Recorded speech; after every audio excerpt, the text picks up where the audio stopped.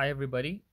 Today I would like to show you how you can change the tabs layout on Chrome from the grid view layout all the way to the normal one.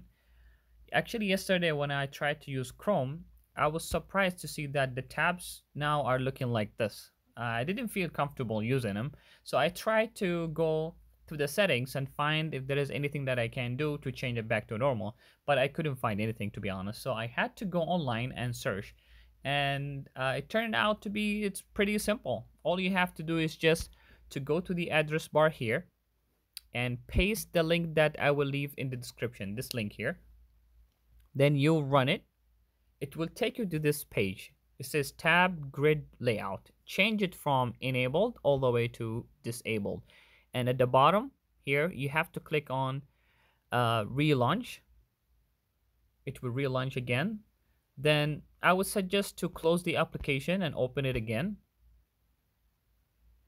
At the top here, at the tabs, you just click it. It will show you that the tabs have become already to the old style. So if you find this video useful, please like and subscribe, and thank you very much. See you in the next video.